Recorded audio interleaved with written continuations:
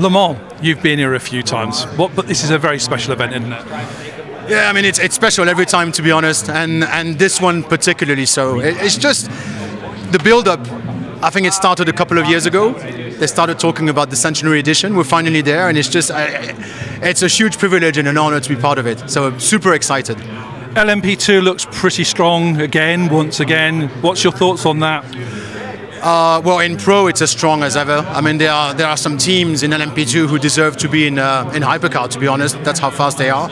And that's what will happen now with Jota, WRT, and so forth. In Pro-Am, there's a very strong field, 8 cars, but I think the majority of them can gun for a podium. So, and the pros in Pro-Am are as quick as the pros in LMP2 Pros, so should be very exciting. I think it proved in Barcelona because we had 3 Pro-Am cars in the top 5. Yeah, that's right. I mean, car 34, who's the clear favorite for me in LMP2 Pro-Am, they won overall in Barcelona. We actually finished 3rd overall, which was a huge surprise. So, I mean, it goes to show that, with the safety car game, a lot can happen. I think we'll see how it differs in Le Mans.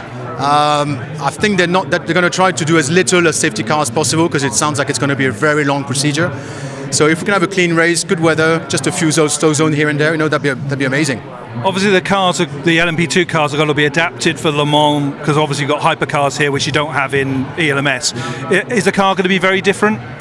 I think it'll be slightly less powerful than last year.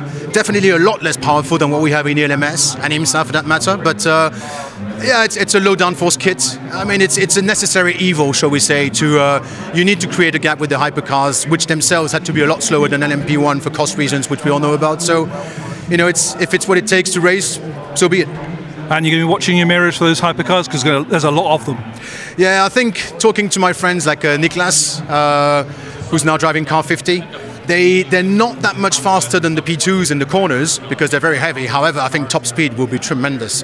I reckon maybe, 340, 350, so it's going to be amazing.